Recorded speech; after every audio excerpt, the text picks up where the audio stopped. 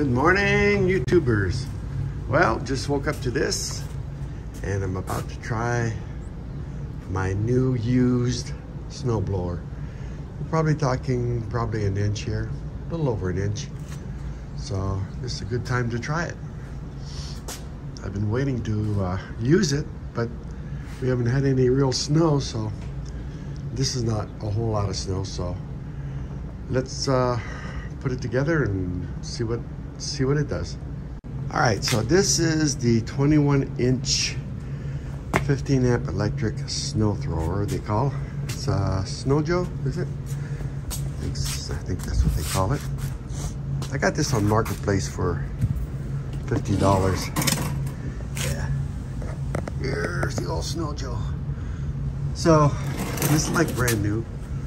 It's got a light and only looks like it's only been used maybe once or twice. The guy sold it for 50 bucks, so I said, okay, we'll give it a shot. But I've been wanting to try it, so let me get the extension cord and we'll try it. All right, here we go.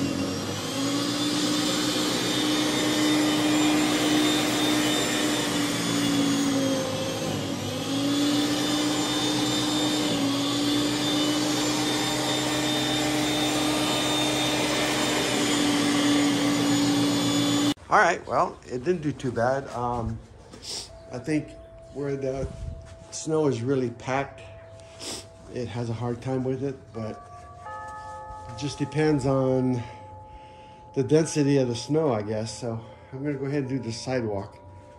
You walk back over there.